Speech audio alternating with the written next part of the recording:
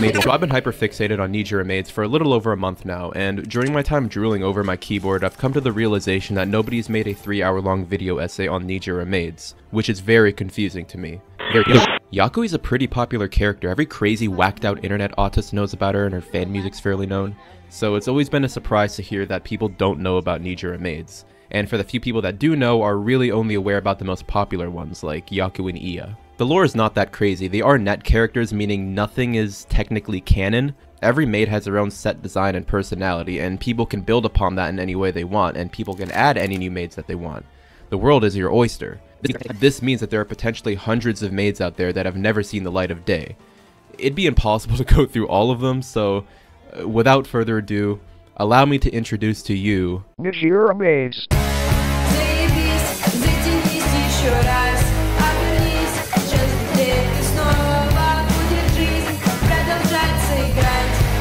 Сигарета с кислотой.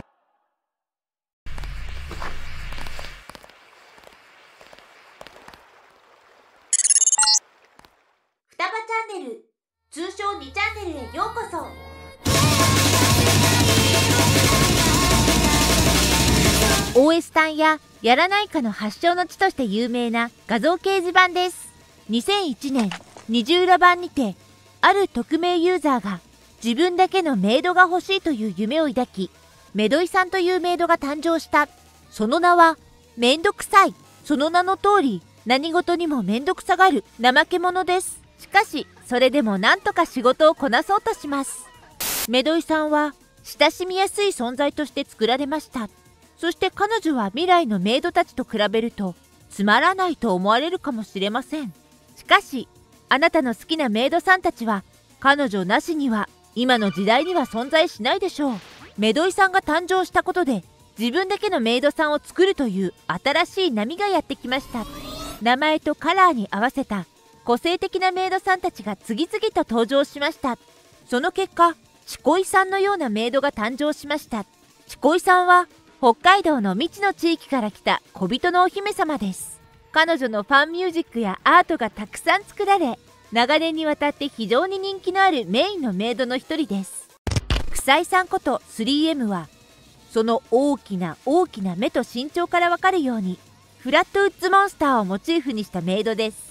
彼女は浮遊しており、非常に腐敗した悪臭を放っています。全体的にとてもクールなデザインですが、残念ながらファンアートはあまり作られていません。モノアイさんはあまり知られていない一つ目のメイドさんです。明らかに。Yowai-san, a maid I can actually relate to who all she does is bleed from her nose and whine about how fragile she is. Like Chikoi, Yowai has also gotten pretty popular over the years, also having her own fan music made for her. Those are some of the lesser known maids I thought were cool enough to share, but what about Yakui? What the hell is her deal, and why is she the mascot for every pill-abusing breakcore fan in the modern day? I don't know. But she is popular for a reason, mainly in the West, and most of this has to do with the drug themes that surround her. She's often seen with psychedelic-like visuals, using or being surrounded by various substances. Despite her obvious issues with substance abuse, she's actually quite a logical person in a sober state and has a high extensive knowledge surrounding pharmacology. Apparently she's also tied up once a month to detox from all the shit she puts in her body. This is apparent as some photos she can be seen with handcuffs on, restrained or not. I love drugs, I love Yakui, but there are maids that I find to be far more appealing to my taste, which I'll be sharing with you now.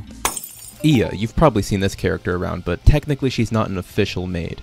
She's an original character made by someone named NM65 that parodies another one of their characters named Shia. They both have a very similar design, with the main difference being that Iya has pale white skin and a far different personality. Iya is much more violent. She's often depicted abusing a marimo algae plant and is also far more attractive. Shitai-san is a pretty interesting one. She's literally just a dead corpse that is often drawn in very lewd poses. She's usually being dragged around by the other maids or being held up by wires. There's plenty of funny drawings of her doing maid tasks and the like, and while I do like her, I can't help but think of the kind of weird shit the guy that made this character is into. There's 4 maids that resemble Sonic characters, which is pretty awesome. Hayai-san, Hatsume-san, Knuckles, I'm not going to try pronouncing that, and an unknown Emi-san, who I assume would most likely be Amy. There isn't much interesting about these characters, aside from Hayai-san needing onion rings to survive as opposed to the regular gold rings found in Sonic games. Gun maids, Sky-san and Victory-san. There isn't any information regarding either of these characters aside from the art that's already out there. By the looks of it, they're just some fan maids made by someone on Pixiv. I'm a really big Watchmen fan, and I actually learned this recently, but there's a Rorschach maid named Dakyushinai-san, which translates to do not compromise. Please go read Watchmen, it's really fucking good. Lullaby-san is really cool, she can shred on a lute. Dore-san, which roughly translates to slave, is the only dark-skinned maid, and because of the drugs she used in her life, she is small and resistant to most drugs. She does not menstruate and is unable to bear children. It has been rumored that she was seen during the construction of the pyramids with a blank gaze, devoid of emotion. She thinks that she is just a thing. Her slave-like behavior may cause her to behave in ways that are strange to some ordinary people. Oh dear, would you look at the time? It's time to boot up Mugen and break the fuck out of my computer with Dragon Tier cheapies. Nijikaku is a Mugen community project containing a massive list of characters originating from 2chan. Mugen, if you don't know, is a fighting game engine, lots of custom characters, very cool. It includes the primary maids plus a bunch of others, some being exclusive to Nijikaku. I won't name all of them, but a few of the maids that stood out to me is Jorei-san. She has a pretty cool gothic design and some sweet moves. The honorary maids are also really neat. I love all of them, especially Chibiyami. She has a very cute sprite. Shiharai, Kasugai, Kikai are all really cool and fun maids to play as, and especially Yakui. I wish there was more information on some of these lesser known maids in Nijikaku because they all have great designs and movesets, but as mentioned before, these maids don't necessarily have a canon, so feel free to fire your own headcanons, I guess.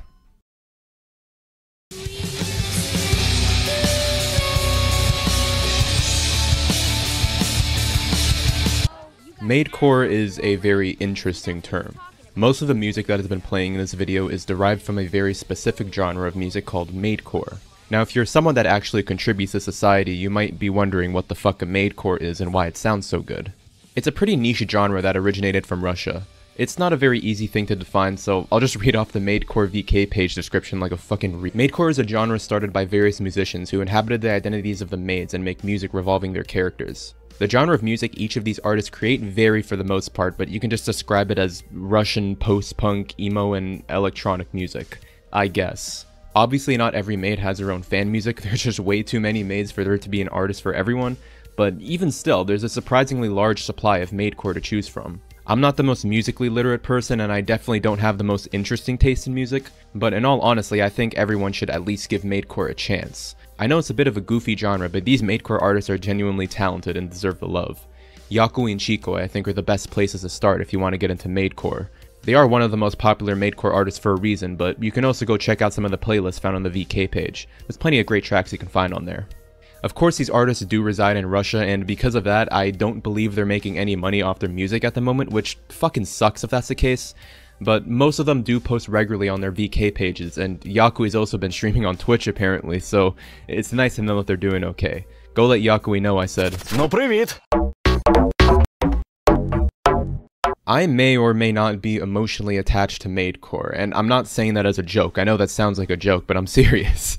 I identify with a lot of music that acts like a second mouth, for lack of a better term, and there's a lot of tracks I found in the entire genre that kind of expresses a level of emotion that I don't exactly know how to articulate. This applies to many other similar artists and subgenres in the post-punk shit rock emo scene that's out there, but maidcore is like a forgotten language which I can understand but can't translate, which, saying that out loud, I feel like a piece of shit, and if I had my clone in front of me, I'd probably just fucking...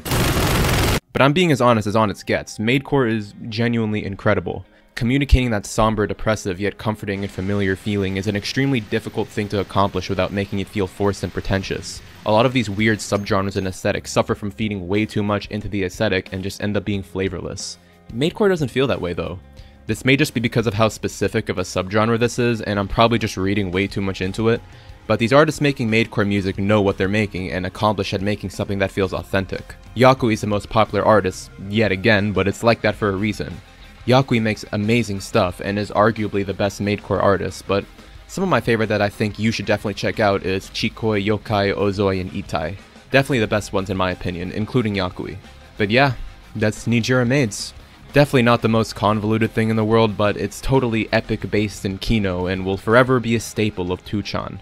Thank you Russia for maidcore. Hail Vladimir Putin. Я никогда не рухну на могилу, в которой ты лежишь цветами.